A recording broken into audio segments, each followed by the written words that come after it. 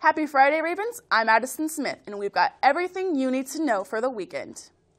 Ecom's SID kicked off the last athletic season of the year with a Spring Media Day.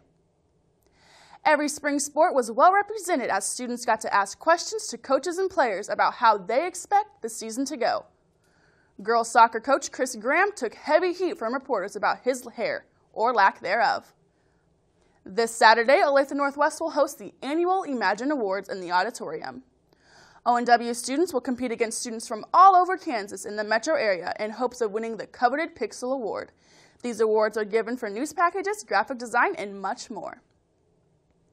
200 protest locations have been announced for the March for Our Lives protest on Saturday, one of them being in downtown KC. Students from all over the country will be marching for stricter gun laws in the wake of recent school shootings. Before we go, we'd like to say good luck to our robotics team 1710, who are at Northern Iowa University competing in the first Robotics Iowa Regional. That's all we have for us today. Have a great weekend, Ravens.